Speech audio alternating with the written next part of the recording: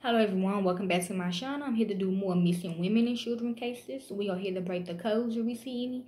We are here to see where their bodies are located if they know. And we also here to see if they're alive to see somebody soon, okay? This is by a young woman that lives down here in TK, Texarkana, Texas. Her name is Alexis Dickerson. But they changed the name to Alexis Crawford.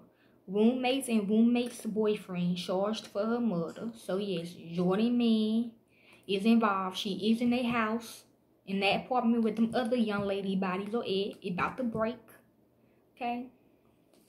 This is the picture. Okay.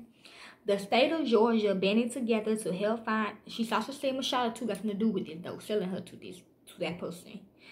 The state of Georgia banded together to help find out what happened to 21-year-old Alexis Crawford.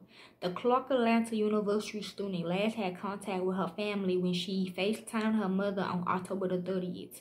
She's saying yes. Well, she's saying it wasn't her mother, it was Michelle. She said there is proof. There wasn't anything out of sorts about Alexis doing that call, and she was reportedly in good spirits. Okay. However, somebody go on her Instagram.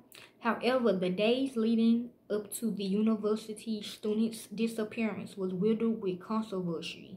She's saying yes. On October the 26th, there was a lead incident that happened between Alexis Crawford and her roommate, Jordan Jones. She's saying Michelle, that caused tension in the relationship. In Alexis' missing person report, so there could be bodies of her, body suits, okay, or she in that apartment, what she's saying.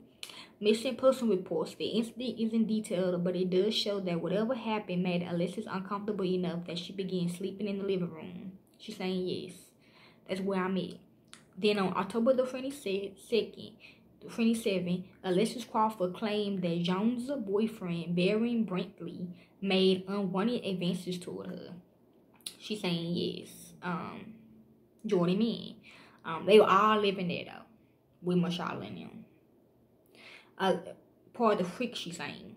Alexis reported to authorities that she and Brentley was drinking together when he rubbed her shoulder with his hand and kissed her on the neck. According to the Washington Post, she also stated that he followed her back to her room, but later she was found by her roommate, Jones, passed out in a bathroom by herself. Okay. Alexis shared that she didn't recall Brentley being inside of the restroom with her, but she didn't know exactly what happened. She like off of a player club when Ebony did what she did. It kind of like what they trying to play, but she didn't know exactly what happened.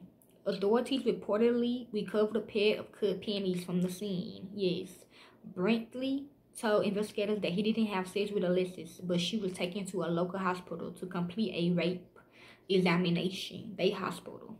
He also stated that Teresa woman, Willie Mills' girl, wife. He also stated that he only made advances towards Alexis because he mistook her for his girlfriend.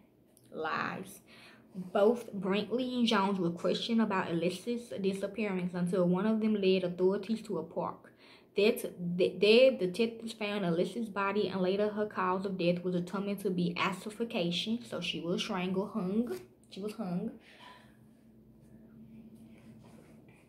It hasn't been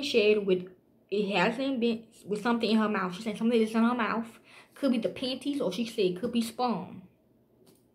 It hasn't been shared with which of the two suspects told the police where to locate Alexis. She said a lot of sperm of different people, different men and women.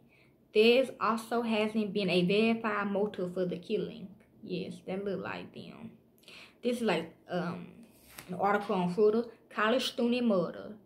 Police investigators were led to Alexis Crawford's body by one of the two suspects, both 21. Jordan Jones' roommate, Barry Brentley, Jones' boyfriend. Motive. She's saying because I dated her ex-boyfriend. But that's my baby daddy though, she's saying. Motive. APD looking into report filed by Alexis prior to disappearance for sexual harassment for Brentley. Okay. This they pictures that they took. They fake jail. Okay. She said act like they hard and stuff. Okay, that could be Jordan Mills though. Brentley and Jones faced, but she is in Jordan Mills' apartment though, in that girl apartment. Brentley and Jones faced charges of malice murder. Yes, she did. She was her roommate. Brinkley has a slew of other charges, including hindering a person, making an emergency telephone call, and violating probation stemming from family battery, cruelty to children, and theft. Yeah, she couldn't really talk to her family like that, like she wanted to, y'all, because she was under, they were watching her everywhere she go. They know what she was doing. They knew who she was talking to. She couldn't say too much to y'all. I send my condolences, still can't, she saying.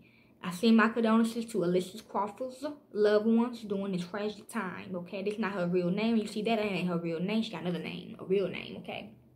Could be, she's saying Dickerson, okay? Or Williams, okay? Dickerson. She's in Dickerson, okay? If y'all want to help with this case, y'all can. I don't do it for the fame or the money. I do because it's what I love to do, okay? I'm out. Peace.